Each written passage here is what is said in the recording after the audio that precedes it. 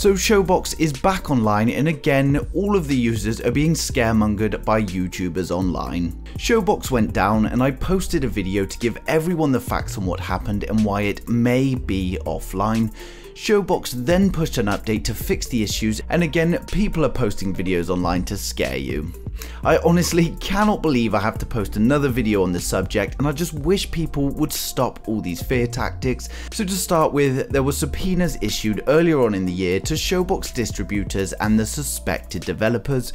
Recently, a private settlement was reached and some of the distributors started to display a piracy warning instead of the download, and the service itself went down.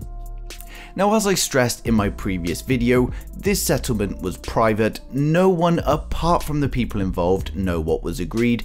The website showing the warning message was clearly part of the agreement, and the fact that Showbox went down at the same time led to the assumption that it was closed as part of this agreement as well. But this now, however, looks to be wrong. People have reported that an update was pushed and it's now back online and working. They're also telling you that the Showbox servers were seized by authorities and copyright holders, and that you're now all being tracked. To start with, this is absolute bullshit. There is no documented evidence of this whatsoever. The people telling you this are just making it up. They've had a thought and fabricated it into a story to deliver to you guys to get some views. They suspected they'd sued the dev in the original suit, but they weren't 100% sure. If they had sued the dev and seized the servers, there is absolutely no way they would be pushing an update to it providing users with copyrighted material. The reason for seizing a server is generally to preserve evidence for the case and not so that someone else can continue running a server they seized. That is completely ridiculous. As far as I'm aware, this is a civil case, copyright holders taking legal action against distributors of an app because they are essentially facilitating access to copyrighted content without the relevant licenses in place.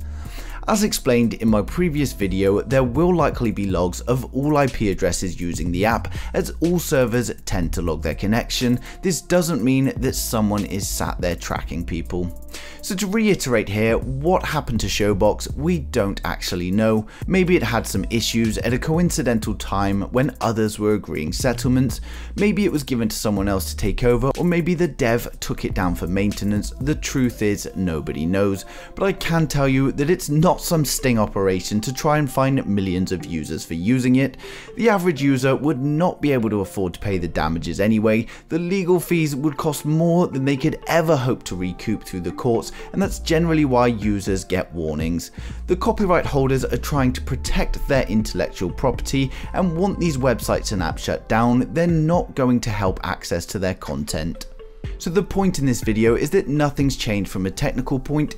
Should you use this service? Of course the answer is no. It's an illegal service distributing copyrighted movies and TV shows without a license. If you're using the service now, is there a problem? It's exactly the same as it was before the lawsuits. Nothing's really changed from a user's point of view, and you're not being tracked by authorities.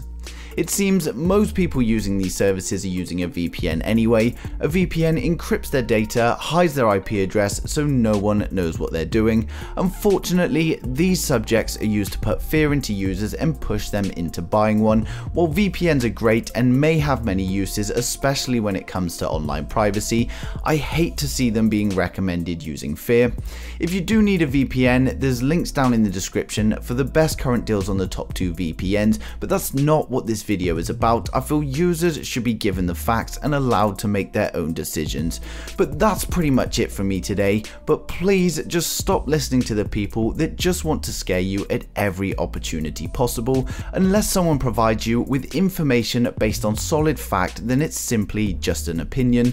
But as always, I'd like to know your guys' thoughts down in the comments below. Have you ever been a victim of these scare tactics, or do you just ignore them? But thanks for watching the video, and please don't forget to like, share and subscribe to the channel.